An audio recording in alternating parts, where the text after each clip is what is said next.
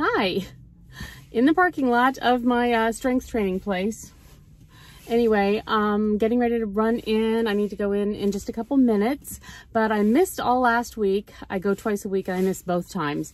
One of them, I was in North Carolina visiting my daughter, and another time I had a doctor's appointment that I could not reschedule, so I had to go then. So anyway, that's why I missed a week, but I'm ready to hop back into it. But I've got lots and lots of things to just kind of share with you, just tons of stuff. So stay with me. Let me go quickly do that. I'll be right back and let's chat about stuff. I just finished that. It was hard, let me tell you. The good news is that whenever I come here, I always save anything I need to take to the UPS store to come during this time. Plus, right outside is a library book return box, so I can return library books and go to the UPS store real quick, either before or after I do my strength training. So I love it when things are real close like that. So now I need to run to Walgreens and pick up a couple prescriptions, and then the post office. Oh, also at Walgreens I have to drop off a box to FedEx because they do that. Then I got to keep my eye on the clock because at 1 o'clock, so in a little over an hour, I have a doctor's appointment I need to go to because my B12 shot thing is a problem again. You know how I had the armpit issue when I was taking the B12 pills? So that's why we went to shots, because it bypasses your stomach and your intestines and goes straight to the blood or whatever. So I had to do shots, and everything was fine. It was great until I got too much B12. So then I stopped for a while, got tested. I dumped really low again, started the shots again. So anyway, but everything was fine with shots, no armpit problems.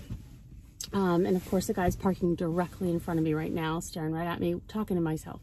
Anyway, getting used to it after all these years. But so I all of a sudden noticed about a week and a half to 2 weeks ago that my armpits are doing that thing again.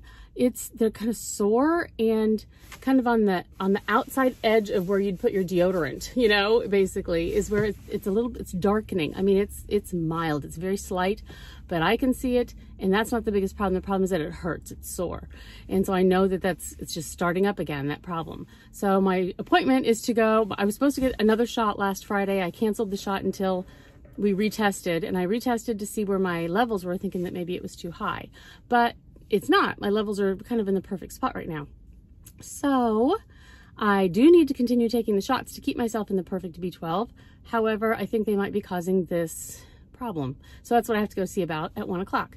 And then whatever I can't get done of my running around between now and then, I'll do again after the doctor's appointment. So anyway, that's that. Let's go run to Walgreens. And this man in front of me is just sitting there. He's an older guy, and he's just sitting there just watching me talk to myself. Okay.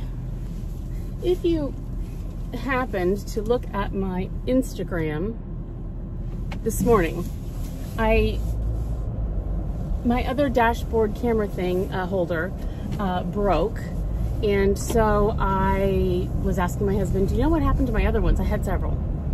And he immediately answered this. So this was the text I got this morning, back from my husband.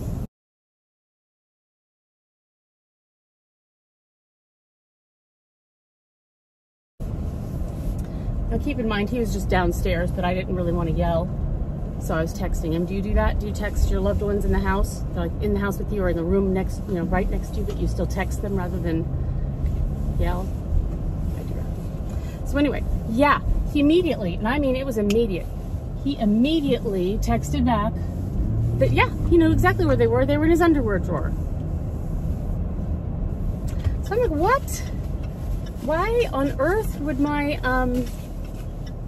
dashboard camera holder things be in your underwear drawer? I didn't ask. I just had to sit there and ponder about it for a minute, thinking, number one, he knew right where they were, and number two, they were in his underwear drawer, and he just matter of fact states that to me, like, I wasn't going to question it. No explanation. So, and then I got busy. I was in my office. I got busy doing other things. I never did ask him until a little bit later. He popped up there to say hi and check in with me. And I just said, so really, is that really where they are? Or did you just like make that up? He said, nope, that's exactly where they are. And I said, why? And he told me because he was replacing the windows, like the window panes and the things around the windows. in our master closet thing. We've got floor to ceiling windows in there. It's like almost like a bay window that doesn't pop out, you know, that kind of a window. Yeah, and we always have blinds on it, obviously, because, you know, it's a closet. We change it in there and stuff. But he was working on the windows, and he was using the suction cups from my, you know, the things that suction cup to my window in my car. He was using the suction cups to hold on to the glass, to move the glass in and out. So at least he has a really good reason for for having that in his underwear drawer, because there's like an island in the closet. The closet is room sized, and we have an island in the middle, and his drawer is right there, you know, opposite the window. So that's why. Yeah, interesting, huh? Oh my goodness, the things we do. That cracked me up. All right, Walgreens. I need to go inside because I have to drop a box off to FedEx, which is very, very handy. Otherwise, I used to have to drive all the way to the next town over to the nearest FedEx store to FedEx things back to places. So I'm gonna run in, FedEx that, pick up some prescriptions, and I'll be right back. So did that. Everything worked out well, and I drove to the post office. This is just riveting, isn't it? Okay, so I'm at the post office, and it just reminded me for some strange reason that I needed to tell you something. By the way, this is the bag of the day. Okay, you all know, if you've been with me any length of time, that I have had a white pumpkin in my kitchen sitting there by the extra sink area forever. I got this pumpkin just at some grocery store or something. I don't even remember exactly where, but it wasn't anything spectacular. It was just something simple, like a bin at a grocery store, in September of 2019. I have photos of it sitting there. Anytime you've seen anything with me doing something in my kitchen, like a grocery haul or whatever, it's been there. It has lasted forever and ever, and I have no idea why. So I've talked about this white pumpkin a lot. Anyway, the other day I noticed, well, no, about a month ago, I noticed that it was starting to look a little yellow, because it was a white pumpkin and it was turning kind of yellowish. I'm like, it still felt normal. And I'm like, oh, all right, well, something's up with it, right? And then totally forgot about it, because I'm used to it just being a fixture in my kitchen. And I noticed that it was like sitting kind of sideways. I was getting ready to go to my dad, to just get in the car and drive to my dad early one morning, and I saw it kind of sitting kind of crooked. I'm like, it was listing.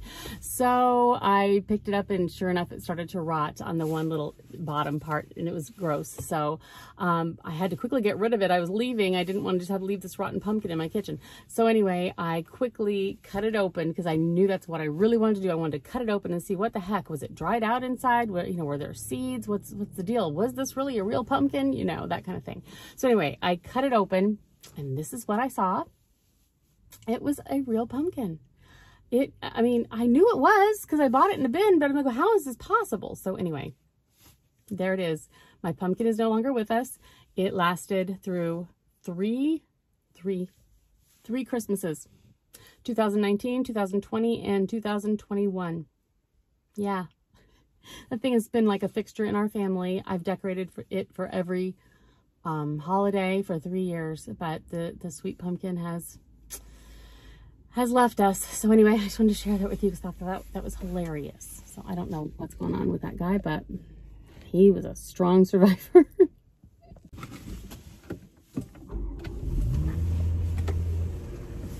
So of course, I have like 35 minutes before my doctor's appointment, which it's about, you know, not too long home, but by the time I would get home, I'd basically just have to turn around and come back, or, you know, head out again. So it's kind of stupid.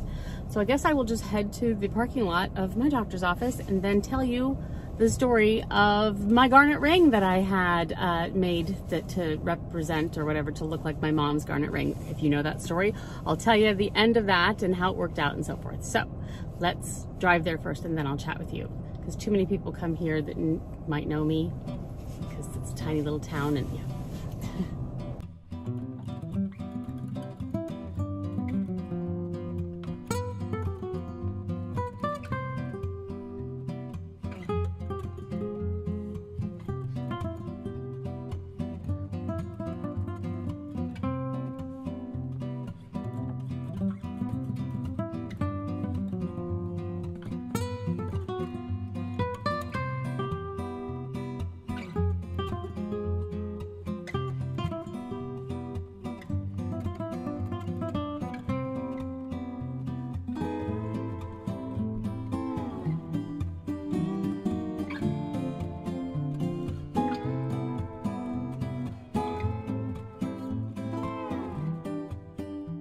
Okay, I'm here. I have some time to waste, so let's chat. All right. If you saw my video about me trying to replicate a garnet ring that my mother wore through most of my childhood, but then she no longer had it for the last like 20 years or so. But yeah, it's something that I always remembered. I think of her with it, and I always wish that I had that ring from her. And if you don't know, my mother passed away December 10th, so it has been almost 4 months. And anyway, it's a whole long story, but I have a video I plan to put up to talk about just how things are going with that. But anyway, I was trying to replicate her ring. So I was searching and searching for the right setting. It's an old-fashioned setting, and it wasn't something that I could find readily or easily. So I was just searching and searching. I went to a jeweler in town that is highly, highly recommended. So I thought I'll give them a try. I had not been before. I've seen it a million times as I, driven past it, but I'd never been. So I went to the jeweler, and they were so, so helpful and absolutely amazing. I highly recommend them. Not sponsored. Nothing I do is sponsored, guys, unless I tell you. So yeah, just always assume nothing is sponsored. They don't know me from Adam, blah, blah, blah. Anyway, I went in, and it's State Street Jewelers in Geneva, Illinois, in case you're interested.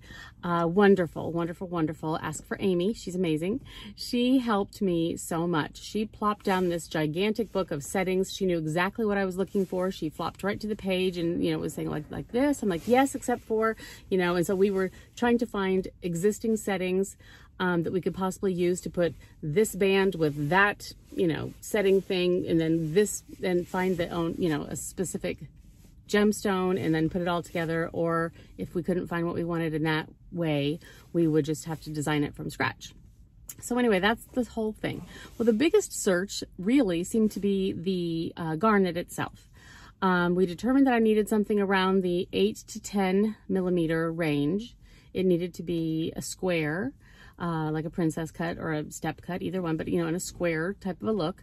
And I really needed it to be very, very dark. It needed to be a dark garnet with just, that like just flashes of red, more like a burgundy wine color in there.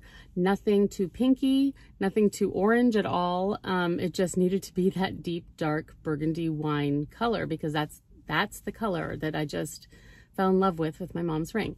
And I wanted it to look as much like hers as possible. So put all that together, and the ring had to be yellow gold, and had to be like a beefier presence of a ring, like and it had to have the right kind of prongs and everything. So anyway, we were searching and searching. So she was in contact with several different people who they could get gemstones from, and they searched through all the things that they had and so forth. And she found a man who does a lot of major gemstone things in New York City. He has a place on 5th Avenue, and she asked him if he had anything. Well, he did have a couple roughs that he was planning to cut eventually for something, and he thought, well, one would be perfect for it. So he decided to go ahead and cut that stone. In doing so, for whatever reason, one of the corners got lopped off just a little bit of the square. So then he, kind of lopped off all 4 of the corners. So then I'm like, oh no, that would have possibly been perfect because the color was perfect, etc. And she sent me a picture. He sent her a picture, and she sent me the picture of what it was like. And I'm thinking, it's gorgeous. It was the perfect color, the perfect size, everything. But I don't know about, because my mom's was square. So anyway, we found the setting bits and pieces to put together to make it all work. And she said, you know what, let's just go ahead. We'll keep looking, we'll keep trying to find things, but let's go ahead and put this in the setting, and then you can take a look at it and see what you think. And then we can go changing from there if you need to. I'm like, okay, fine. If you're willing to do that, fine, So bless her heart, they did. So when they said to come in and take a look at it, I was so nervous. I was so nervous. I was like, what? I want to throw up. I was afraid in a lot of ways that I would feel some sort of way that I she'd gone through so much to try to get this, and the man cut it, and the blah, blah, blah, blah, blah, and that I would feel like I needed to accept it, whether it was perfect or not, which I was telling myself, no, don't do that, because the whole point of this is to look like my mother's. So I was going in with the idea that it wasn't going to be right. It was going to be beautiful. I knew it was going to be absolutely stunning, but it wasn't quite right. And I was bracing myself to feel that way and to just be okay with feeling that way, because the whole point is to make it right. So anyway, I felt no pressure from this jeweler at all, from this jewelry store. None. They were so incredibly kind. They just said, let's take a look, you know, let's see what you think and be honest. And if it's not it, we'll keep working on it. We'll make it right. I'm like, okay, great. So I go in there all nervous, ready to throw up. And she's so sweet. She brings out the ring, and I took one look at it and I almost started to cry. I mean, it was everything I could do not to just start bawling, because it looked like my mom. I mean, it just totally reminded me so much of my mom and her ring. And it was just the color, the size, I don't know what it was. It was perfect. And the way they did it, it's beautiful. It's the perfect setting. It is absolutely, it's everything. So yes, I did purchase it, and I am so happy with it. And every time I look at it, it's like it's my mom's ring. I don't know why. It just really gets to me. You know, it's the right one. And it's so funny because I'm driving home with the ring, and one of my mom's very favorite songs came on the radio as I was driving, and I have not heard that song come on any radio station anywhere, not even in a grocery store, for years. So that was very, very special to me. So I felt like she approved. So that was really neat. So also, I may as well talk to you about being in North Carolina. Oldest daughter, Callie, and I flew to North Carolina last week and a half ago. And we were there Friday, Saturday, Sunday, Monday, and we came back on Tuesday, came back here.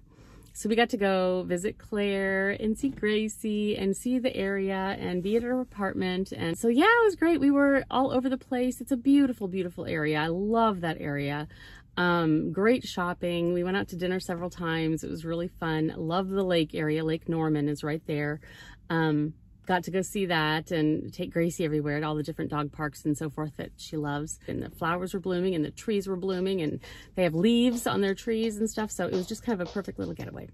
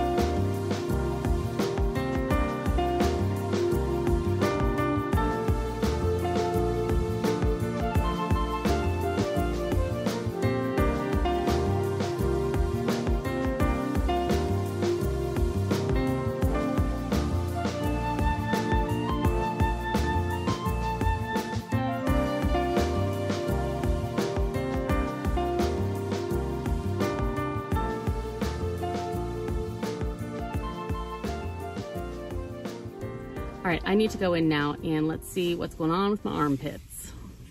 Just got out of my appointment, and just to quickly try to explain what we figured out, or at least we think. We are assuming that maybe that reaction does not have to do with the B12, even though my husband had a similar reaction to his B12. I don't even know. Anyway, what we're going to try to do is, I'm not getting my shot this month, but I'm going to get my B12 shot again next month, and then we're going to wait a month, so every other month. And in the meantime, we're going to be checking my levels to make sure they're in the right place and seeing how the rash thing, the armpit thing goes. So that's the plan. So it's just sort of a let's wait and see what happens kind of a deal. So that's what we're doing there. How fun is that? But yeah, so I'm finished with that, which is good. Headed home now, I think, finally. And yeah, that's what's going on. So anyway, this was, you know, not exactly riveting and wonderful and fun, was it? But I'm so happy you came with me anyway. And I got to tell you and show you my ring and tell you about my little trip that we went on just recently and stuff like that. And the pumpkin, I had to tell you about that. It's all important stuff, guys. It's important. So anyway, thank you as always for being with me. Love you to pieces. Bye.